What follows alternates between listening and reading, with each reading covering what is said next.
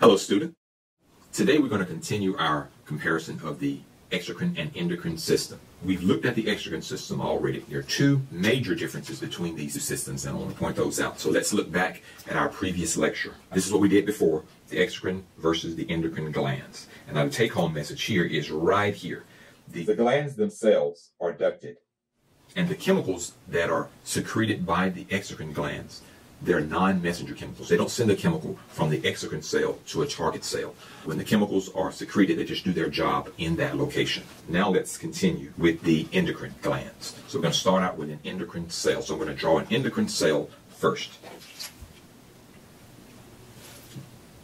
Here we have our endocrine cell. Within the endocrine cell, we've drawn a secretory vesicle. Now, as you can see, once the secretory vesicle fuses with the membrane, the hormone will now be outside of the cell. When the hormone exits the cell, it does not really go into the tissue fluid. It goes directly into the blood vessel. So let's show how that happens.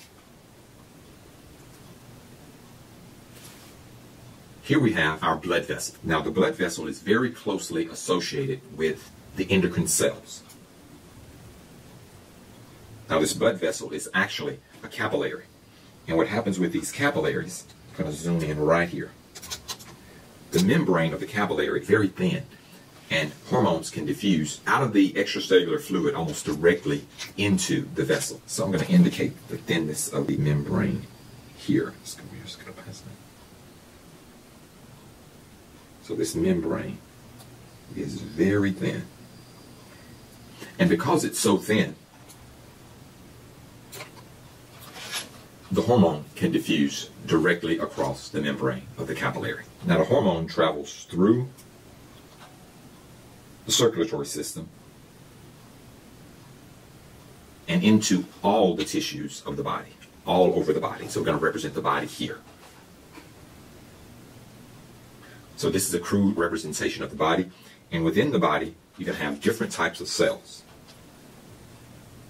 This cell here may have a receptor of this shape on it. It's like a square-shaped receptor. This cell here may have a receptor that has a round shape.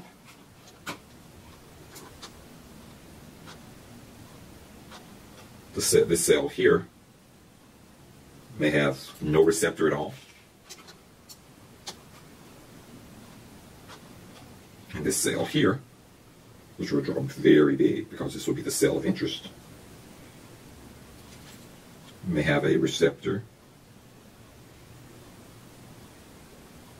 that looks like a triangle that fits our particular hormone. And so what happens in the body, the hormone will move to this receptor, and then we'll find out, well, it can't bind to that receptor. It'll move to this cell, and it can't bind to this cell. Then it will move on. It keeps moving all throughout the body. Finds out that it can't bind to that cell. Moves to this cell here. Can't bind to that receptor. Then it eventually moves to the cell that has the triangular shape. And it does bind to this one. Once the hormone binds to the particular cell that fits it, a signal is passed across the cell membrane. And a second molecule is created. Another molecule is created, and we call that molecule a second messenger.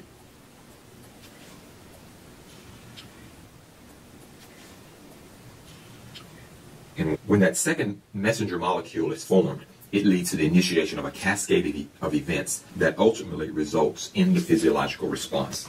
So we get a cascade of events here, which leads to the physiological response. This cascade of events is known as the signal transduction pathway. Now let's define a few terms here. I think that's everything except for the differences. We haven't identified those yet. Okay, the cell here is known as, this is the endocrine cell or the producer cell. Here we have the secretory vesicle. Within the secretory vesicle is our hormone. Now the secretory vesicle fuses with the membrane. So we're just going to put here fuses or joins with the membrane. Now here we have our blood vessel. Now what happens, the blood vessels actually pass through the endocrine tissue, and it forms very small blood vessels called capillaries, which have a very thin membrane that allows the hormone to pass into the bloodstream. So these are capillaries, or this is a capillary here. The surface molecules on the cells themselves. And so here, this is a surface molecule. That surface molecule is called a receptor. In the case of a hormone, the chemical that binds to the receptor is the hormone, but the general name for a chemical that binds to a receptor is a ligand. So here, in this specific case, the hormone is also a ligand. So the hormone is a ligand. And so we'll put a ligand. So that's the general. So this is the hormone again. Now, since the hormone initiates this entire message, the hormone is also called the first messenger or the primary messenger. And so we'll indicate that here. The hormone is the first messenger, or the primary messenger. And so basically, this is the overview of the endocrine system, or the endocrine glands. So what's the difference between the endocrine system and the exocrine system? Let's indicate those two differences here. First, in the endocrine system, the glands themselves are ductless. There are no ducts, as in the exocrine system.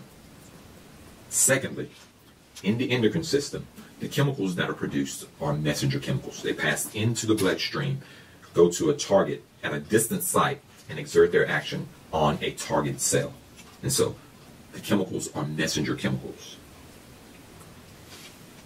And so this concludes our comparison of the exocrine and endocrine systems.